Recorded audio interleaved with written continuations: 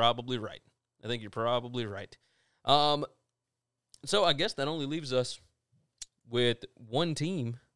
That's right. And that's the only team that matters. That would be Tampa Bay. That's the only team that matters. The Tampa Bay. The only reason I showed up today. The Tampa Bay Buccaneers, 7-9 last year, which when we get to the stats, the fact that they went 7-9 is just utterly absurd. Win total is 9 this year. Seems like that might be a little low. But okay. To go over is -125. To go over is -125. To go under is +105. To win the division, +175. And look, I mean, Bruce Arians, we both love Bruce Arians. We both love Byron Leftwich. We both love Todd Bowles. Yards per play last year on offense, 5.9. That's good for number 9 in the league. Defensive yards per play, they only gave up 5.1. That was good for number 7 in the league. This defense was so good last year compared to what people expected. Oh, yes. I mean, they were unbelievable. I mean, they were number 5 Todd Bowles is a per attempt. grown-ass man when it comes to calling defenses and getting them ready to play. Yes. That man knows what he's doing. Now, here is where they became a problem, right? The defense gave up some scoring and whatnot, and they were really, really damn good when the offense was not turning the ball over. They were number 28 in the league last year at giving up the ball, 0.8 turnovers they gave up every single game. They gave up 41 turnovers last year, 30 interceptions, 11 fumbles. You just ain't going to win a lot of games doing that, right? They still won 7. Jesus. I mean, they won 7, but that's because they were really damn good because elsewhere. This team is just. Well, let me read off the names. Not giving the ball away. Tom Brady, Gronk, Mike Evans, Godwin, O.J. Howard, Cameron Brate. Don't forget about Ronald Jones, Keyshawn Vaughn, and they signed Shady. Like, I think they're going to be awesome. You named a bunch of people that don't matter and a bunch of people that matter a lot. So, like I said, defense was great last year when the offense didn't put them in awful spots. And the offense ain't going to put them in awful spots ever again. I think you're right. Ever again. Mark jumps in. He said, "Hey guys, you guys been busy on videos." Yeah, 100%. We have been busy with SBR. We've been busy right here, and hey, we're in football season. This is what we do.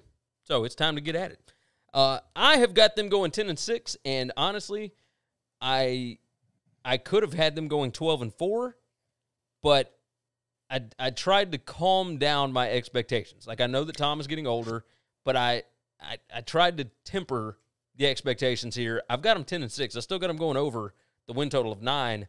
I think they are going to be right there with the Saints at competing for that division crown.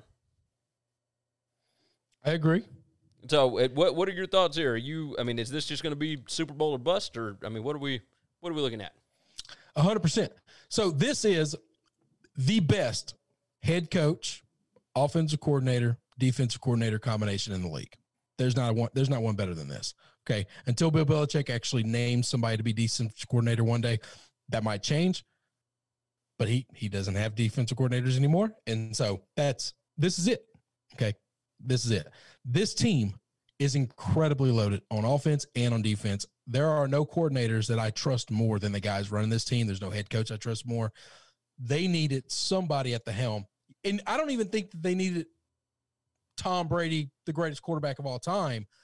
The skeleton of Tom Brady is worlds better than what Jameis was, because while Jameis created unbelievably big plays and excitement and could just sling the ball, his accuracy was insane at times, and he just gave the ball away. He took the sail out of the offense, and he left his defense out to die time and time again.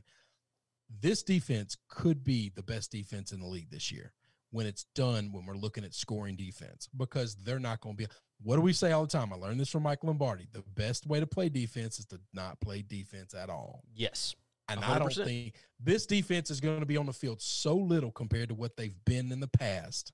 Because, A, I don't think they're going to score fast like they did with Jameis. And, B, I don't think they're going to get the ball turned over all the time like they did with Jameis. And this defense, minutes on the field, is going to get cut in half from what last year's was. Just cut in half immediately. I think you're right. If you think Tom Brady is old and can't throw the ball deep, you didn't see any of those playoff games at the end. He didn't have anybody to throw to, okay?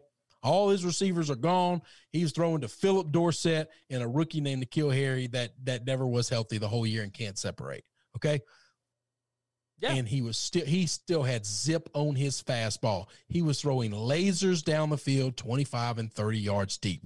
Now, nobody was catching him, but he can throw the football still. Not worried about that. This will be the most accurate passer that Mike Evans has ever had throwing him the ball, that Godwin has ever had throwing him the ball. And we got a new friend, okay? We got a new friend.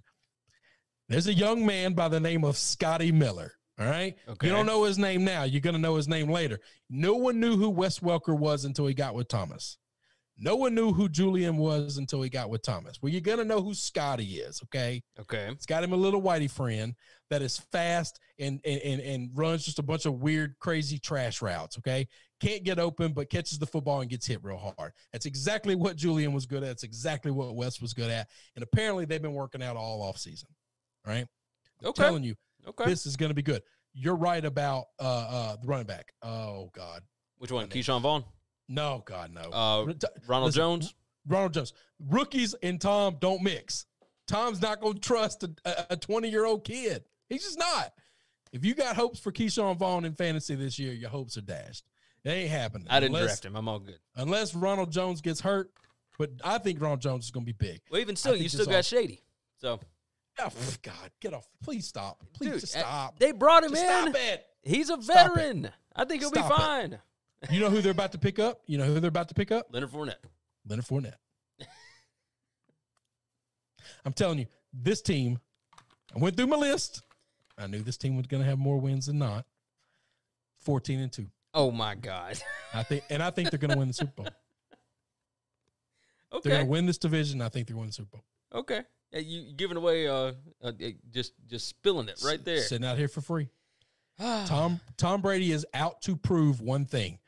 If you don't think this guy doesn't still have a chip on his shoulder from being called a system quarterback his entire time in New England, I think he left for one reason and one reason only.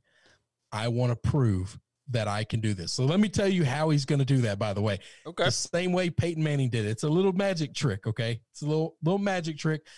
And this isn't an original thought from me. I didn't know about this until I heard it. The Ringer fantasy stat guys, or Matthew Berry maybe talked about this. It was a fantasy guy that I listened to, talked about it. When Peyton Manning went to the Broncos his first year and he just set the world on fire, one of the ways he went out to get all those touchdowns was every time they got on like the 1 or 2 yard line, he checked out of every run play and just threw a little dink pass for a touchdown and got a bunch of cheap little touchdowns to fluff up his stats. I'm going to tell you, they ain't running the football when they get inside the 3 yard line. Not one time. Tom is going to check out all of them. He is going to try to break records and set records. And he is going to try to prove to everybody, I am not a system quarterback. I can do this without Bill. Damian jumps in, by the way, said this quarantine life is hit Chris hard. No, sir. No, sir. No, sir. I love this man. Okay. Maybe definitely more than like some of my family, but maybe in the realm of the people that I live with. I've got them 10-6. Again, I could see them 12-4. This is it ain't the easiest schedule in the world, but it does help that they had a last place schedule last year. That's right. So. Thank you, Jameis. That was the parting gift that he gave him. That definitely helped. Or not last place, but, not good. Not good. So, with that said, if you think they're going to win the division, that's plus 175. If you think they're going to win the Super Bowl, I didn't even look at the odds for that. Probably get decent odds on it, but it's not. They obviously went down big when they picked up Tom. Oh, yeah. And they went down big. But it's still positive. Oh, it's positive. Yeah, everybody's positive. Of course. All right, so Mark jumped in. He said, your videos are informative. Friends and I have been looking at the college games in Vegas on the odds. Some bets out there that you guys nailed. Hey, cheers to that. Cheers to that. Glad that you are taking some advice. We will go ahead and end the show with that. We got 8 more teams down. That means that we've only got half the league left to go. And I believe we're going to try and get in a show tomorrow, as our duties for SBR do not include tomorrow or Friday. However, we will be on SBR's YouTube page, that's Sportsbook Review. You can go find them. Just do a YouTube search, SBR Picks, and you'll be able to find it there. But we will be live on Saturday morning at 10 a.m. Central Time, going over, the closing lines and whatnot for the games, answering some questions, etc. Starting next week, we will be doing Tuesdays at 5:30, Thursdays at 5:30, and Saturdays at 10 a.m. live on the SBR channel to discuss college football. But yeah, we're going to be doing more NFL previews and whatnot, getting ready for the season to kick off a week from tomorrow with Kansas City and Houston. And, I mean, it's kind of weird. Quarantine has felt like so long, and this offseason has not felt very long at all. I mean, it's kind of crazy. But with that said, Mark said, see you guys at the pay window. That's what I'm talking about. All right, we're going to get out of here.